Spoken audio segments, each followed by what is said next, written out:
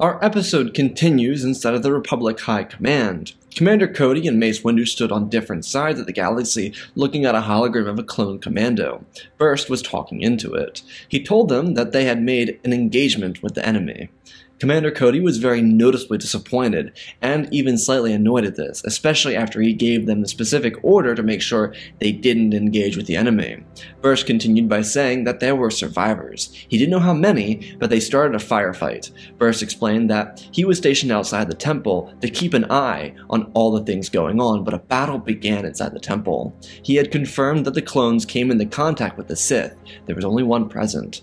There was about 200 Sith troopers on the steps of the temple, and he was unsure of how many were alive elsewhere. Burst mentioned that his squad survived, but they were trapped below the temple in an abandoned training room. They were currently trapped in there, and they needed an escape route. Mace Windu called upon a newer member of the High Council, Jedi Master Tag Vizsla.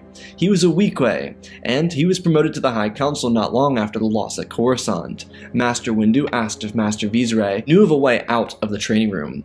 Master Vizsla informed the clone trooper on the communication device that every single training room from the era of the Old Republic was equipped with a lever under one of the various lamps in the room. If the clones could trigger it, it would open up a hole in the floor for them to escape to. From there, their path would take them to the far side of the mountain range, and it would allow them to get out safely. Master Vizsla suggested that once the clone commando gave the information to his brothers, that he make his way to the far side of the mountains to meet up with them. The chances are the exit would have been blasted open because of how old it was, so Master Vizsla told the clone trooper to be careful when his brothers were escaping. Master Windu asked if Captain Keeley had survived. Burst nodded his head. Windu told Master Vizsla to take 2 Jedi with him to Tython.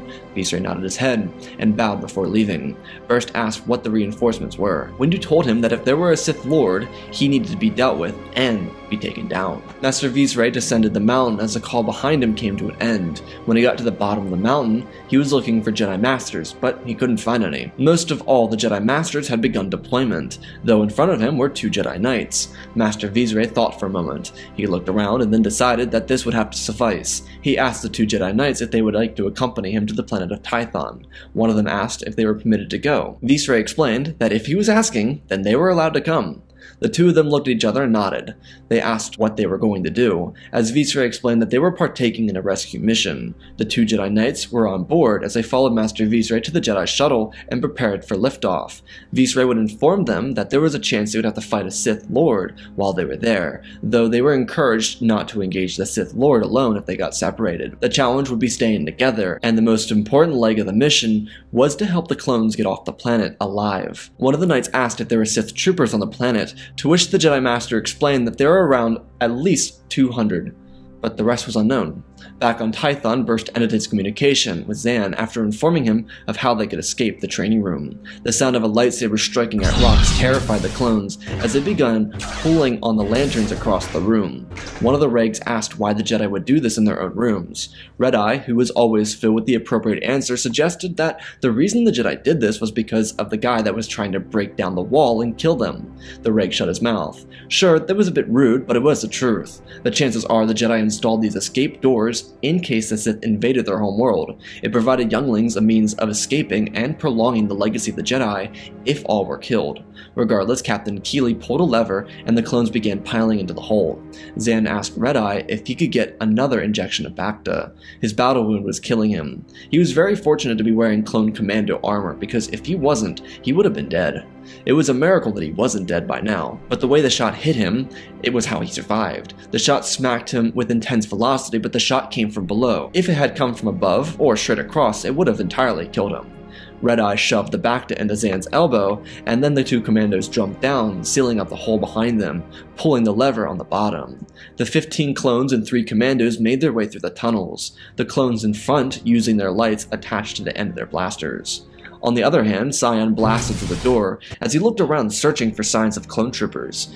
They just simply vanished. Sion raged, screaming at the top of his lungs as he whipped around and threw his lightsaber through a line of 10 of his men that had fallen him in, and then used his lightsaber to cut the room to pieces. The clones could hear the echo of Sion's scream as he started running down the hallway faster. Captain Keeley turned his head around as he realized something. He told the commandos that he left the data chip inside the Jedi Council chambers. Zan looked at Red-Eye, asking if it was the room that they came in. Red-Eye nodded his head, explaining that it was probably the reason why the room was locked up. Zan told Keeley, Red-Eye, and Flame to come with him, as they diverged away from the main path. Zan told the clones to get to safety and close the path behind them to make sure that the Sith couldn't follow them. Burst would meet up with them at the checkpoint, and then he would stay with them until they were on their own and safe. Burst was aware that the Jedi were on their way, but he was really unsure of what their purpose of being here would do or serve as reinforcements. Zan, as he was running along the corridors and up a small ramp, he contacted Burst and told him that they were going to get the chip that Captain Keeley left inside the Jedi Temple. They would be at the rendezvous point as soon as possible. Burst told Zan that if any Jedi arrived, he would let them know where they were. Zan thanked them before turning off his communication device. Down the hallway, the rigs closed off another exit, and another exit after exit. The tunnels were built to shield the younglings in case of an attack, and so the walls that closed up behind the clones looked like dead ends. So if someone was chasing them through the muddy terrain, it looked like the tracks ended, so the Sith wouldn't have any way to get to them. Of course they could cut down the wall, but that would delay them from getting to the younglings faster, giving them enough time for this escape route. Burst was stationed near the landing craft his squad came down on, as he saw the Jedi starfighter make a quiet landing. Burst looked around and saw the majority of the Sith army had gone missing. He knew that the two Wanderers were inside the temple, but if there were more, they were nowhere to be found. Burst made his way down the mountain as he greeted Jedi Master Visray and the two Jedi Knights with him. Master Visray introduced Natabre Morden and Anakin Skywalker. The two Jedi Knights had become friends in the span of a couple days, though they hadn't yet developed a tight-knit bond, one that would be so frequent amongst the ranks of the Jedi. Master Visray asked the clone commando where the clones were. Burst told him that the clone commandos and Captain Keeley were running back into the Jedi Temple to retrieve the data chip.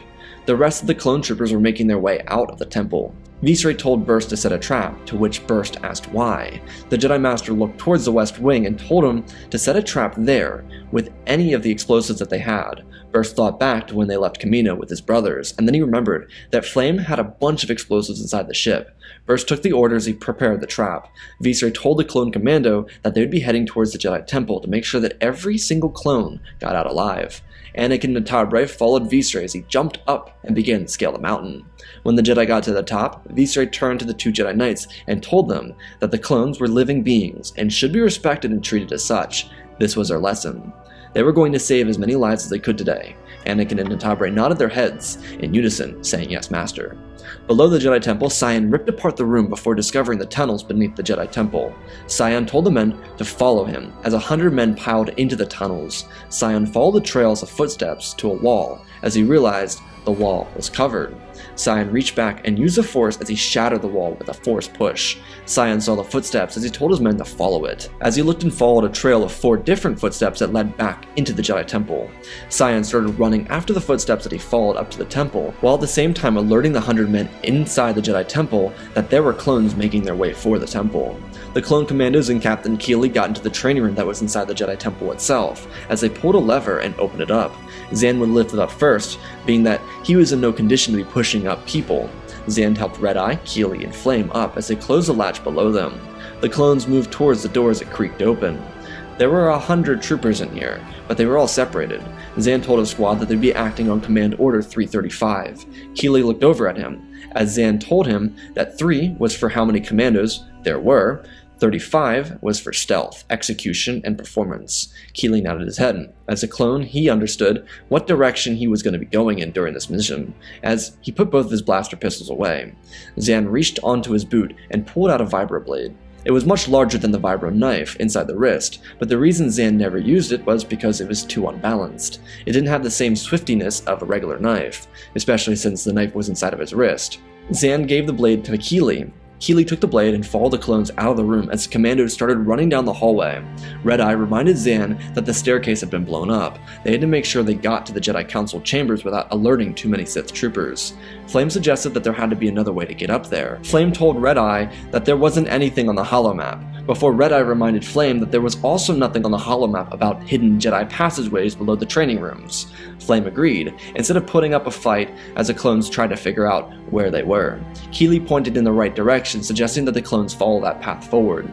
The clones would have to run through the archive room, out past the clerk's desk, towards the grand hall where the large staircase sat. Zan took lead as he crouched down, following what Keeley said, though as they moved forward there was a group of 4 soldiers. The clones quickly got to work, but cutting them down, moving quickly and then continuing the move. Keeley was a clone captain. He certainly could keep up with these clone commandos, but it was challenging. Captain Keeley watched as Zan pulled forward, cutting down 2 more soldiers. His men behind him did the same to 4 more men. Captain Keeley then realized that there was a reason he was a captain and not a commando. The 3 commandos continued moving forward, cutting down more men in their path. The way they saw it, if they were discovered, the less trouble they would have. Though they were slowing down their pace as the Sith Lord approached behind them, gaining speed as he got to the underground of the training room. Sion used the Force and shot as much power up as he could. As the floor ruptured and Sith troopers were alerted to the sound of the loud crash coming from the training room. Flame, Red-Eye, Keeley, and Zan took cover as dozens of troopers ran past them. The clones saw their opportunity and ran for it. As they did, they heard Sion ignite his lightsaber, yelling at his men for coming towards him instead of stopping the clones. A couple of Sith troopers were cut down as the clones ran forward. Keeley gave Zan his blade back, as the clones turned to using their blasters instead of knives. The clones shot down several soldiers before they heard the sound of the lightsaber in front of them. They thought it was the end for them, and then they saw 3 lightsabers. It was a Jedi. They had just killed a couple of Sith troopers. Master Vizsla asked the clones where they were going. Zan told the Jedi Master they were trying to get to the Council chambers, but before Vizsla could respond, he pushed the clones out of the way with the Force as he moved in between them and a lightsaber throw made by Sion. The clones turned around as Anakin and Nentabre looked at the ugly beast. Sion pointed forward with his lightsaber as he caught it, as the rest of his men that were left inside the temple began to open fire. The clones immediately reciprocated by shooting at the soldiers. Master Vizsla told them to move up the stairs. They would have an advantage by using the railing and having higher ground over the enemy. Skywalker pushed the clones up the stairs as he followed Nentabre up, and Vizsla followed him up. The Jedi continued deflecting blaster strikes as more and more Sith troopers fell to the ground. Master Vizsla looked at Sion and told the men to get the chip and get out of here. He would buy them as much time as he could. Anakin looked at Tak and told him he'd stay with Master, before Master Vizsla stopped him and told him to go as he continued walking down the stairs. Anakin felt a tug on his arm. Netabre told him they needed to follow the mission. Anakin nodded his head as he and the clones ran up the stairs. Zan told the men to prepare for ascension cables. Netabre told them that they wouldn't need them. The clones turned around, and when they got to the top of the stairs, confusedly, Netabre told the men to hold on. She lifted her hands and picked up Zan and Red-Eye as she moved the 2 clones to the uppermost half of the stairwell. Anakin did the same for Keeley and Flame, and the 2 Jedi jumped up, following the men up towards the council chambers. Outside of the mountain range, 14 regs emerged from the ground, as Burst told them to take covering positions. Burst also handed out as many of the heavier weapons as he could, rocket launchers, rotary cannons, you name it. Burst told them that there was an enemy of nearly 400 men making their way over here. The clones asked how he expected to take them on. There was only 15 clones in total, including the commando. Burst told them that he laid a trap for them. He would bring them into the trap and expose them, but the clones needed to be ready for one last fight. The clones who emerged from the tunnels were exhausted. Their last several hours had been hell. They lost their entire battalion, most if not all of their squad mates. It was atrocious for them. They finally felt like they had survived, only just so they could be thrusted back into more combat. It was a daunting task, 15 versus 400, but Burst told them that they could do it. They just needed to give their all. Burst believed that with the amount of explosives he set, he could easily take out 200 to 300 soldiers. It was just a matter of surviving the last 100. Burst directed the men to get to a higher location. Most of the setup positioned the clones on the mountain with enough cover to protect themselves and enough room to escape if they needed to. The setup took some time, but when they were ready, it was ready.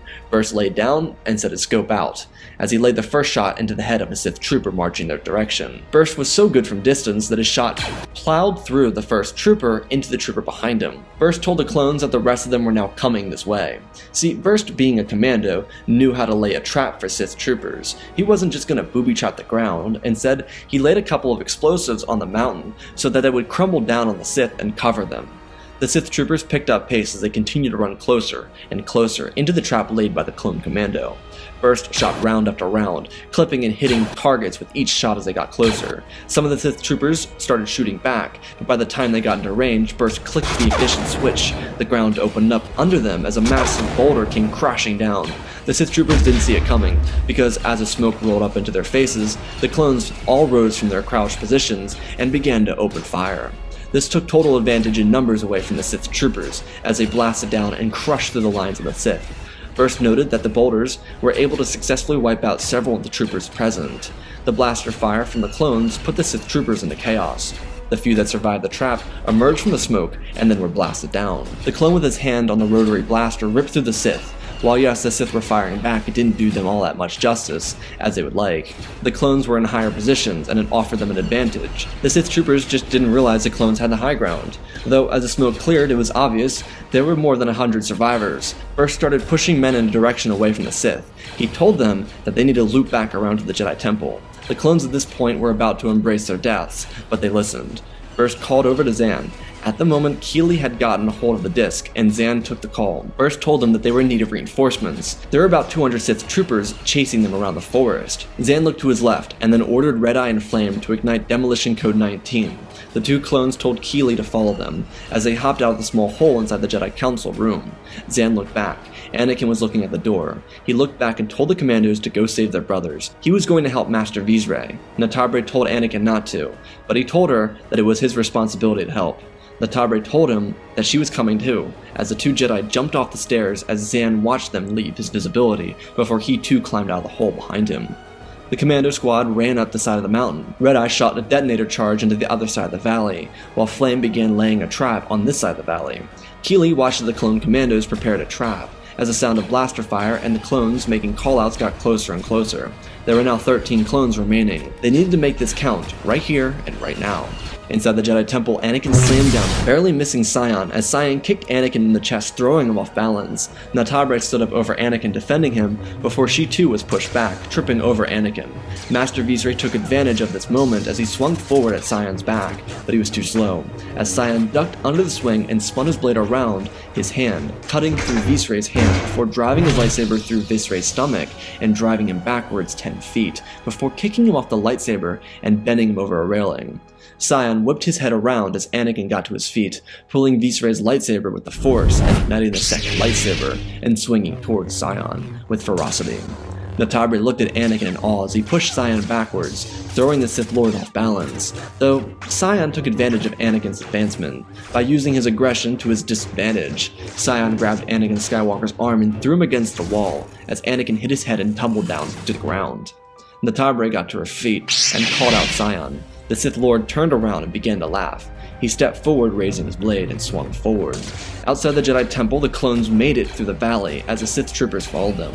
Burst cried out for Zan to call the order, as Zan said not yet. A moment later, the Sith troopers were in position. As Zan gave the order, the walls of the mountain began to collapse. The Sith troopers, having survived one trap, wouldn't be lucky enough to survive another. The clones all turned around and began to open up fire. Laying down the fires, the Sith troopers were caught in the rut. Those who weren't immediately killed by the trap were shot dead on sight.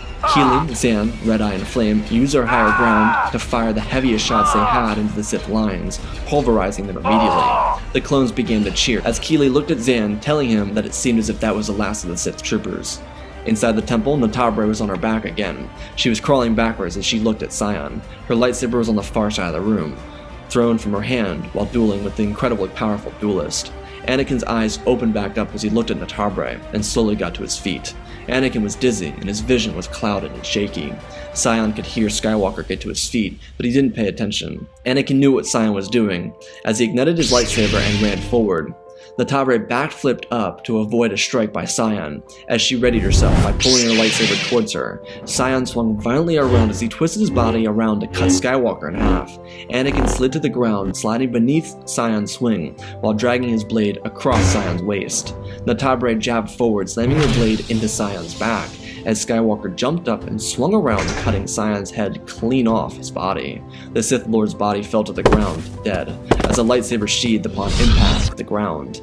Anakin and Natabre looked at Sion and acknowledged that he was dead, before they ran over to Master Vizsla to see if he was alive. The Weequay Jedi Master tumbled off the railing as he coughed up his last breath.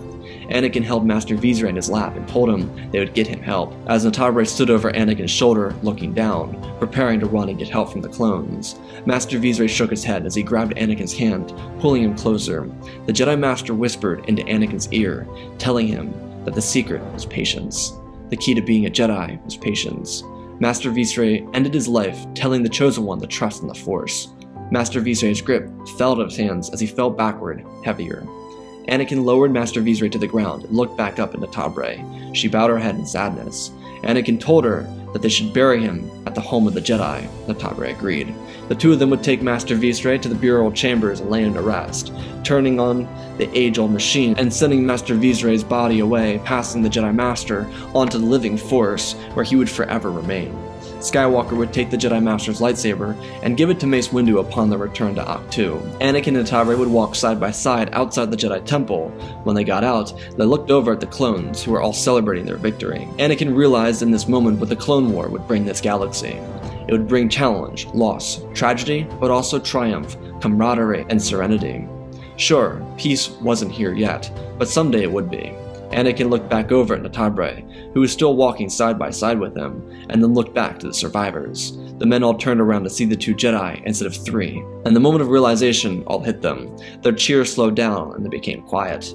Anakin would step forward, addressing the men, telling them that many were lost, but the battle was won. Digging into his own heart, Anakin would continue saying that the only way to carry on would be with the memories of those they served with, holding them up and taking them with the warriors who survived the end. The war may have just begun, but this was a sign that through the most challenging atmosphere, those dedicated to bring balance and peace back to the galaxy would be able to champion themselves as victors. The men all rallied together, realizing that they had all faced the worst of this short war, but they had only not seen the end of it. The men would load up onto the shuttle and prepare to depart back to Ahch-To. All the survivors would be brought to the homeworld of the Jedi so that they could be honored for their service to the galaxy. The commandos would be hailed as heroes of this mission, and for Captain Keeley, he would reveal everything that had been intercepted from Sith communication.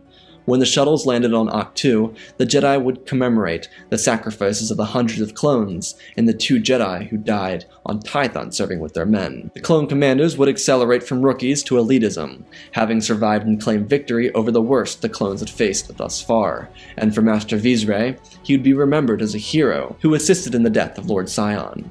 When the ceremony was over, Mace Windu told Natabre and Anakin that they were both brave heroes for doing what had to be done, when they were the only ones who could do anything in the face of adversity. Captain Keeley would be brought to the command center on the Temple Island. Anakin, Natabre, Zan, Flame, Burst, and Red-Eye were all present. The clone captain plugged in the data disk, as a computer siphoned through all the data, to find the most important piece. The command center was full of top voices across the entire Republic military. They all watched as a hologram popped up. It was Darth Revan, and he was receiving a transmission from a trusted ally of his in Darth Bane.